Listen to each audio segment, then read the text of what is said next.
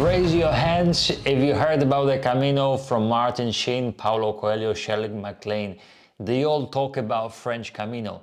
This may be surprising for many people, but there are more than just one Camino. And surprise could be even bigger if I tell you that the Camino, the main Camino, it's not even the original Camino. The first time that we embarked on the Camino experience, we had the dilemma, which Camino to choose. And maybe the dilemma that you might also have right now. And Eric have chosen the Portuguese way from Porto, and I did a bit more natural, rough Camino del Norte.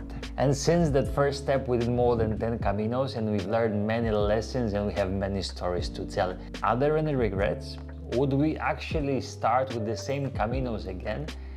So my first Camino was Camino Portuguese, and at that moment of my life I was a bit lost. I had a lot of anxiety because I was quitting my job as event manager and I was trying to find my place in the world. I really needed some time to stop, reset and focus on my needs, focus on what I really wanted.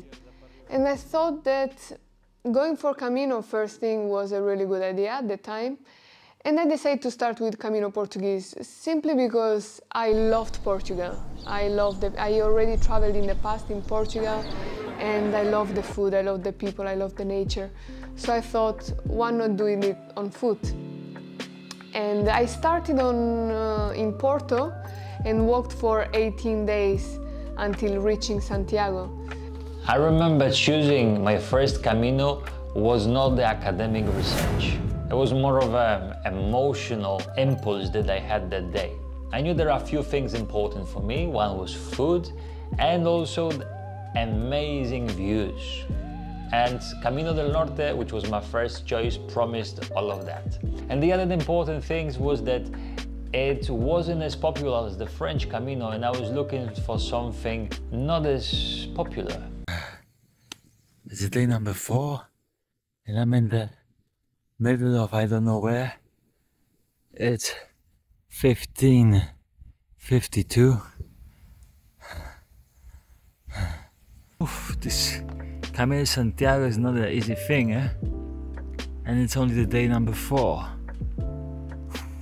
So it wasn't all roses. The initial days was that difficult. And I understood quite clearly how you shouldn't be prepared for the Camino de Santiago. After the 5 days, sending back home 5 kilos already. And now, as we know, there is not only one Camino, we're gonna look into which would be the perfect option for your first Camino from 3 different perspectives. Time, physical effort, and the purpose. Baby. Hey. Baby. Hey. Talking about time. Time. So that's how it works, that the world is divided into holidays, you know, working part and the holiday part. And people normally have a week of holidays. I need a holiday. A very long holiday. If you have a week of holidays, where can you go on the Camino? Could be any last 100 kilometers from Sarria, from the French way, Tui, the Portuguese way, Ferrol, Camino Inglés. Or could be any other 100 kilometers of any other Camino, which is 5-6 days close to Santiago, right? The pros are obvious, you know, because lots of facilities, coffee shops, accommodation, hotels, and lovely, charming Galician little villages, right? And food. And food. Oh, well, food is everywhere. And the cons are that there are plenty people on the road, there are plenty people on the Camino. Because plenty people have only 1 week. And what happened if you have 2 weeks of holidays because you decided not to go and see your family this year? You can start from Porto, Camino Portuguese from Porto. You can start from Astorga for the Camino Francés, Zamora for the Camino Sanabres. You can also start in Ponferrada, Camino del Invierno, or Oviedo in a primitive way. Few options there, right? Yeah. And the pros of making the longer Caminos or investing more time into the Camino are obvious. Not so obvious. Obvious for us. Yeah. Because Camino is like an onion. right? Camino is like the book that you open, and only in the end you understand the message. And the same happens with the Camino. You have to start to walk and walk and walk, and through another page, another onions layer, another sweat and tears, another blister, you actually get to some pretty deep understandings. But there are those blessed ones, retired, or simply those ones who don't have to work or don't have a family that they have to go and see all the time. Me? Retire? Right. Or they are traveling with the family. Or they travel with their family. So if you have unlimited amount of time, where would you go? I would do Camino Mozárabe, Vía de la Plata, Camino Francés, Camino del Norte, any 800 plus kilometers. I think it was a great choice to do it as a first Camino. It gave me a hint of what Camino could be, and it wasn't challenging. It was the right dose of everything. I had silence, I had introspection, I had good food, I had great people, amazing nature and landscapes. I would do it. I would do it again as a first time.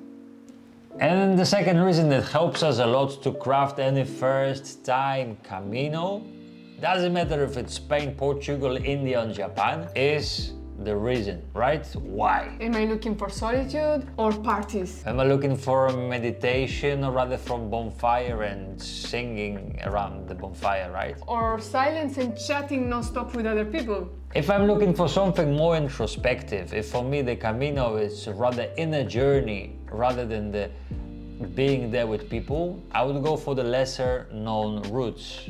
Okay, obviously, this would be Vía de la Plata, Camino Olvidado, the Camino del Invierno, okay, and those ones that you don't really hear on in any news, like on the first page. In other words, going far away from Camino Portuguese and the French way, because everyone is there. But if I would decide to get to those Caminos, because for many reasons, right, my friends will go there, or maybe there is something that I will particularly want to see over there, it doesn't disqualify me from experiencing the silence and meditation. There was one person who said once from our community, it's not the Camino you choose, it's about your attitude. So if you're looking for solitude, even if you are in French Camino, you can have your solitude time. And there is one item without which Camino de Santiago in its transformational aspect wouldn't be as possible: the journey within Camino de Santiago journal. Number one journal for the Camino de Santiago. After many years of walking, we observed something really interesting. There are many stages on the Camino de Santiago that sometimes require explanation or sometimes need to be enhanced, like Meseta, like the first day, like arriving to Santiago, like finishing and integrating the part of Camino into your new you. This has a daily devotions. This one's, for example, the self-care, explains you how to integrate this aspect into your day-to-day life and take care of yourself in many different levels. On the side, you will find a way to write it down. You can use it before the Camino de Santiago in your preparation, and that means intention settings or working about your expectations, as well during Camino with the subjects like effort, loneliness or trust. Many pilgrims love it, and hopefully you're gonna love it too. You can find it in any library all over the world, and you can even have it delivered to your home. Your best Camino friend.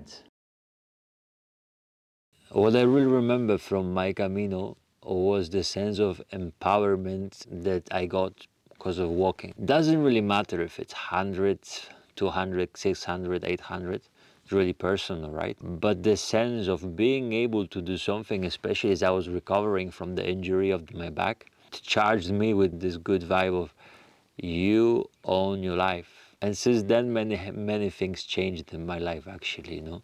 That's why we're doing this channel, because that was the beginning of it all. Of course I would do it again as a first time. And the third important category, the cornerstone of how to find your way on the Camino de Santiago, is the physical preparation, no doubt about that. The moment of being honest, how fit I am and how fit I can get. So give me a few ideas. If I'm not fit, where can I go?